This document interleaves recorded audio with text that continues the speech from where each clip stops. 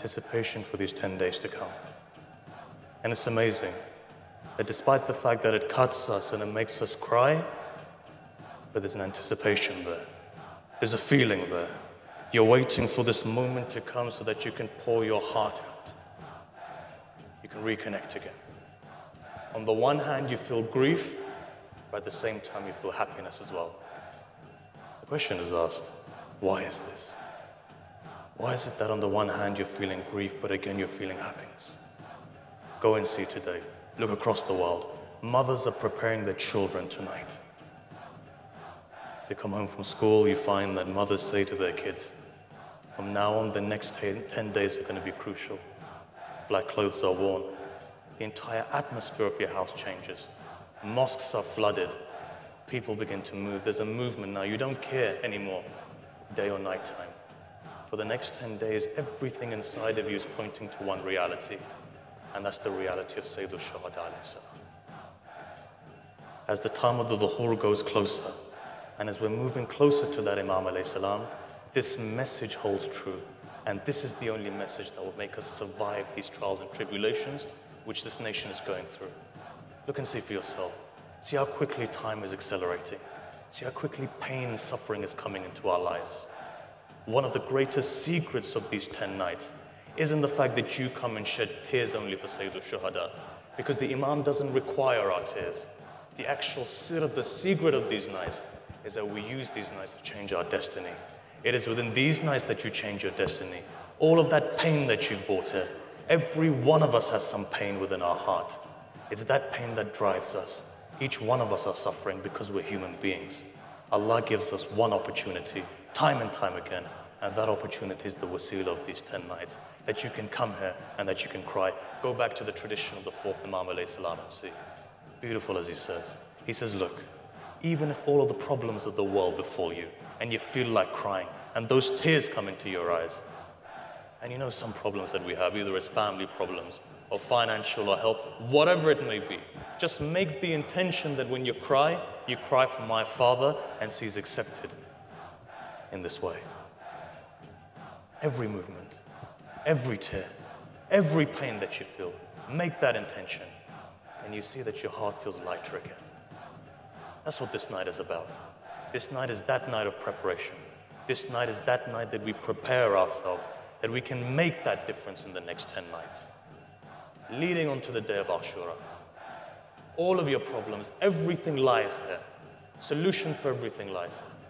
And that's why each one of us needs to get on the ark of Sayyid al-Shuhada alayhi salam. And so tonight starts off that process. Tonight we make a covenant. If you're here tonight, it's because you were invited. Not everyone comes to these centers. Not everyone comes to these majalis. If you're here, it's because you're the dua of Zahra. That's why you're here. Look at yourself and see. Don't look at your status as something small. Look at your status and see that it's because of that mother who prayed for this nation. That's why you're here today. And that's what makes the difference. For those people who realize their status, you find that not only in this world, but in the hereafter, you will have one beneficial for you. These are those nights.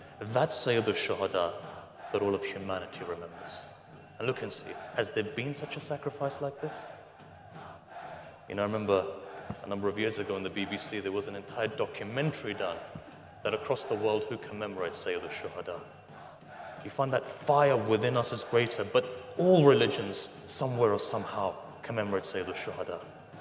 For you, there's a connection, because the Imam alayhi salam, the 12th Imam says, he says, our Shia are those people who feel our pain when we're in pain, and we feel their pain when they're in pain. Don't ever think that you're alone. Don't ever think that you don't have anyone to support you. Every time you pain, your Imam pains as well. But it's that realization that needs to be there.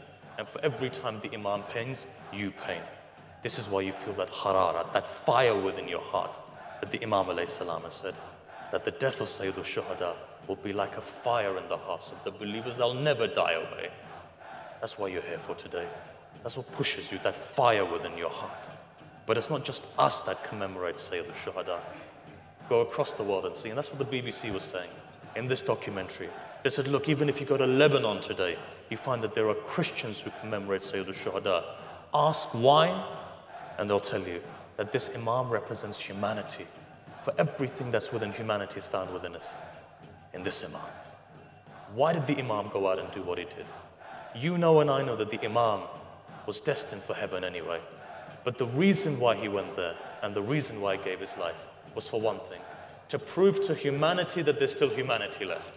If Imam Hussain didn't stand up and rise, it would have meant that there was no humanity within society left. It takes a man like him to stand up and to sacrifice his life to show that within our fitrah, the biggest thing which is there is love and sincerity. And that's what you see that man, that on the day of Ashura when he stands there, there is love and sincerity drenched and flowing within him. That when he raises his hands to Allah on the day of Ashura, everyone is gone and there's no one remaining. But he looks up to us as Creator and he says, Allah, do you accept me now? Are you satisfied with me now after having lost everything with all the burden in his heart? And then he says, Allah, take until you are satisfied. That is a man of sincerity and that's a man of love. Do you know what color eyes he had? No. Do you know what time he would sit down with his family? No. What is it that we know about him then? In the terms of physical features, we don't know anything about him other than what's written in the books. So what is it that attracts you towards him? Why is it that it burns your heart when it comes to his tragedy? That in itself is a miracle. Regardless of anything, 1400 years later, if he's commemorated from these pulpits, and if millions of people come to commemorate Sayyid al-Shuhada, that means that it's a miracle. Because within our humanity and our fitrah is dictated that we forget this type of pain. 1400 years later, if millions of people are coming, that means Hussain won and Yazid lost. See, that means that there is a system in place. That's the living miracle. That's the miracle of Sayyid al-Shuhada. We don't know how he looked like, but we know his principles. Why is he timeless today? Why do tears come into your eyes when we mention his name? Timeless, because of Allah. One thing Imam had that none of us have in the same way as the Imam, and that was sincerity. The more sincere you are, the more timeless you become. You see, sincerity isn't something physical.